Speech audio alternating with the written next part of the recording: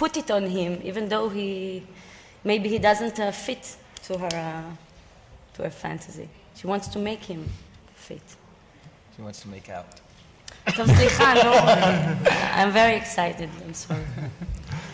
And a question to Efrat Dor.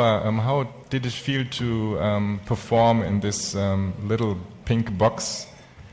Have only this. She is also a prisoner like Weinblum. She might be a mirror to the character. I think she is a mirror. I think a lot of the people around him are mirrors to his character. And I think it was interesting for me because she's not the typical webcam girl.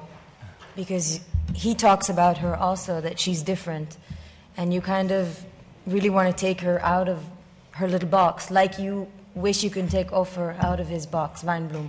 You wish you can help them get out. And I think that's why their connection is so strong. But some people, they never leave their box.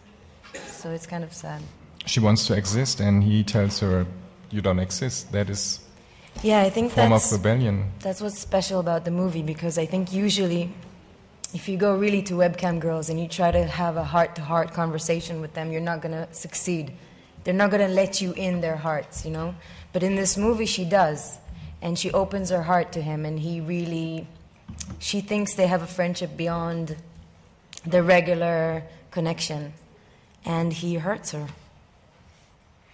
And she needs to betray him? And she needs to feel that she does exist. Because it's her biggest fear.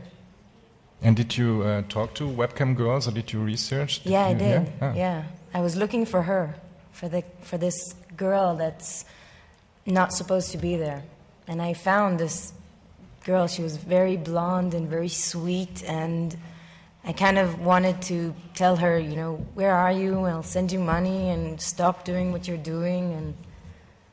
But it wasn't like the movie. But yeah, it's pretty sad. Do we have questions from your side? Yes, there's a question on the left-hand side.